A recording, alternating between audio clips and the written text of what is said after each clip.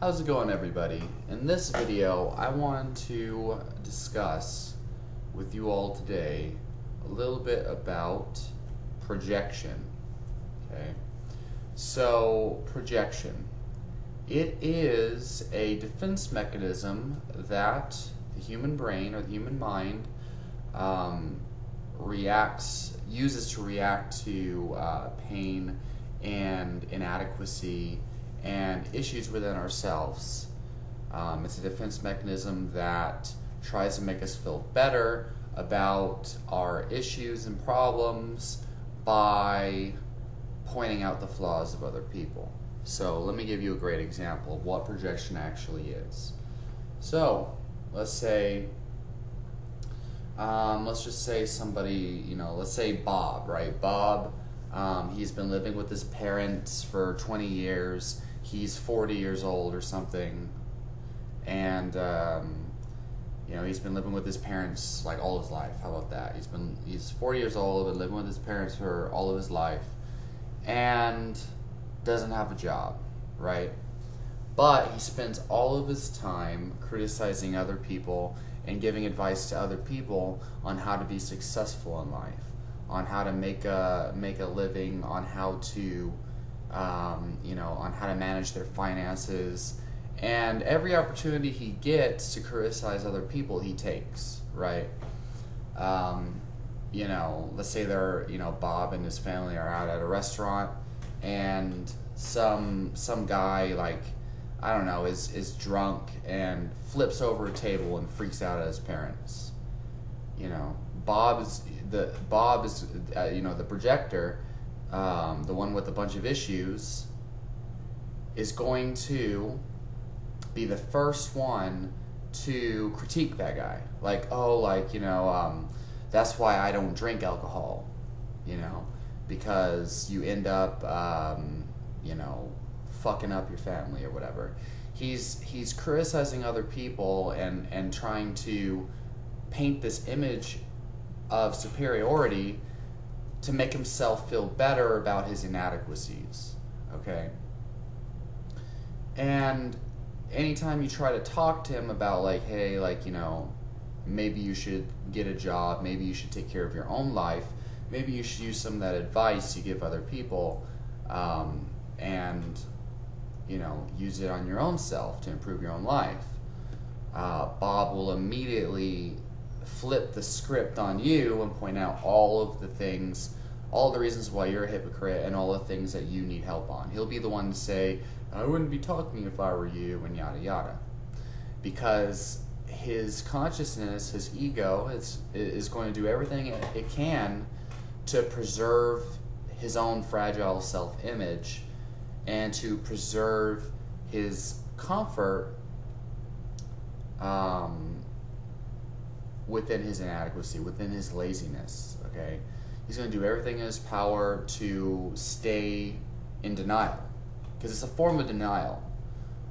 You're in denial over the fact that you need to make changes, and you're in denial that, you're no better than these other people, and that you have the exact same problems, and you might be, you have the exact same problems, you have problems yourself, you're in denial of that,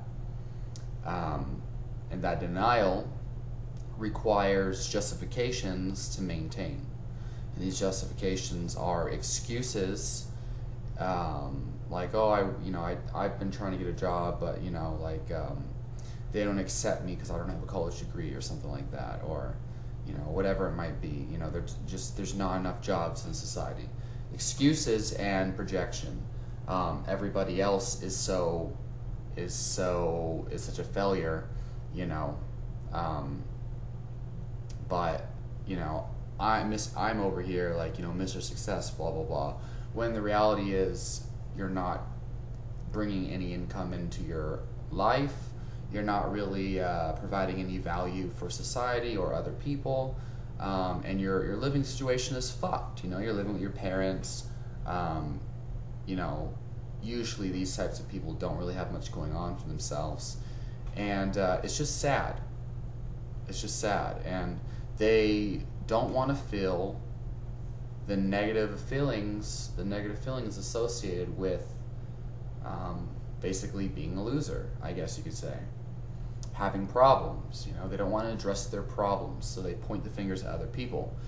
Now, the vast majority of human beings project to a certain extent, one way or another.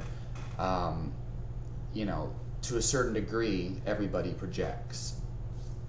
But how harmful is it towards your life, or how much do you have to defend? It's one thing to give people advice if you actually have, if you actually live that advice in your own experience. It's one thing to give people advice if it's coming from a place of true knowledge, wisdom, and a genuine care for others' happiness and success. But it's another thing to give people advice in order to, make them seem like they have things to work on when you yourself are the ones who need to work on those problems. But like I said, in different areas, the vast majority of human beings are going to project to a certain degree. All right? But some people are worse than others, and it becomes pathological when you're using projection without noticing it, when you're using projection to cover up massive life issues, like health issues and whatnot. I see it all the time. People that have health issues, they always try to point out their friends' and family's health issues. But whenever they're asked about their health issues, they try to flip the script, or they try to change the subject to somebody else's problems. It's a passive-aggressive way of distracting and protecting and delusion and an ego trip to feel better about themselves. Whenever the person projects, oftentimes this advice is great advice for them to follow. It's usually like they're using other people as a mirror, and whenever they're projecting, they're actually trying to talk to themselves. So they don't realize that the advice they're giving other people is the advice that they want to give themselves, the stuff that they know that they should do. And when they give that advice to other people, they feel like they're following it already. Kind of like, if you know somebody, or if you yourself do this, if you ever, you have goals or whatever, and you go and you tell everybody, yeah, I'm going to get $1 million, I'm going to get an apartment one day, I'm going to lose weight.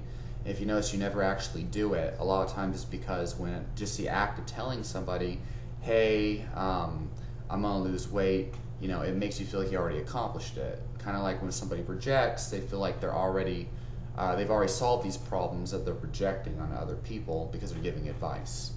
So it's kind of like a dirty high in a way. So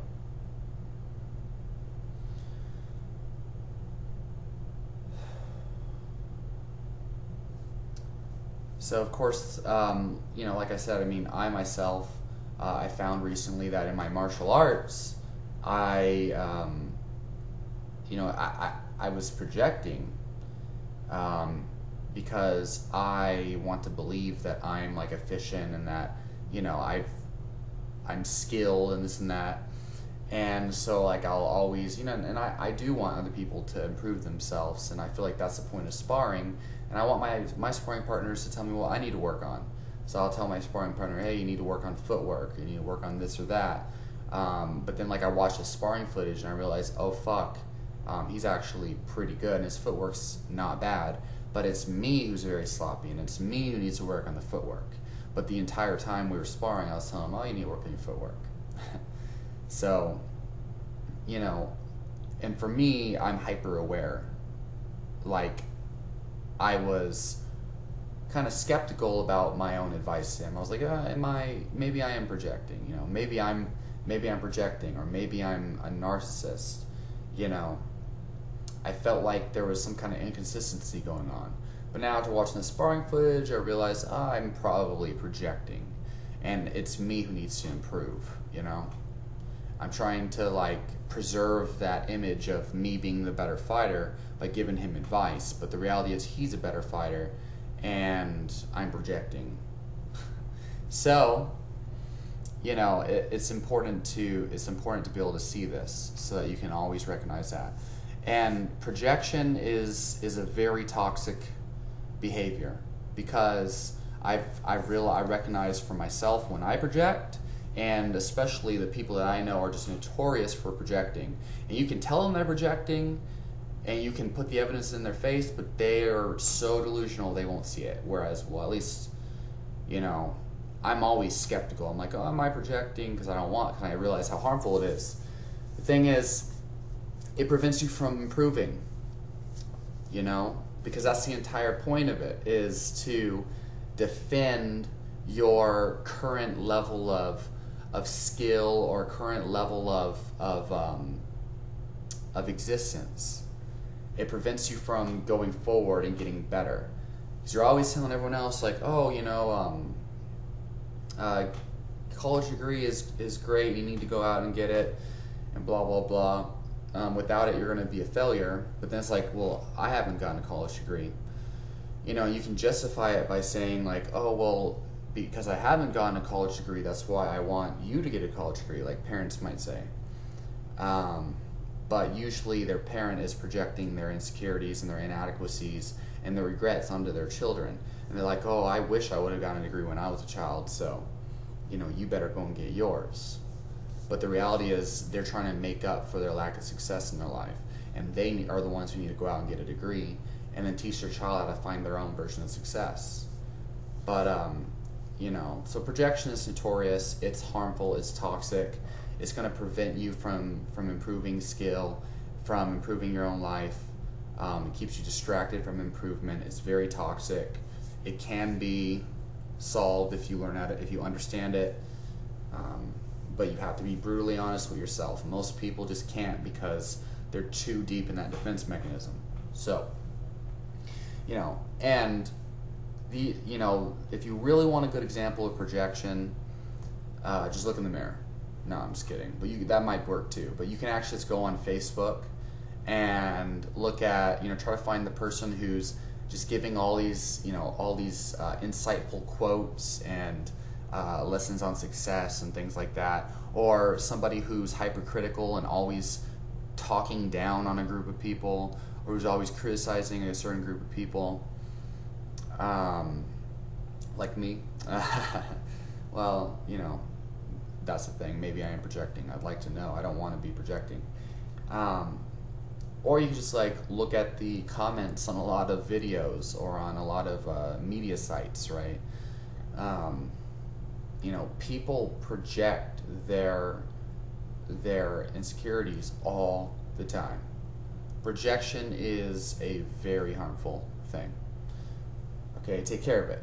And leave your questions and comments down below. Let me know some things that you're projecting that you need to take care of, that you keep insisting and see other people.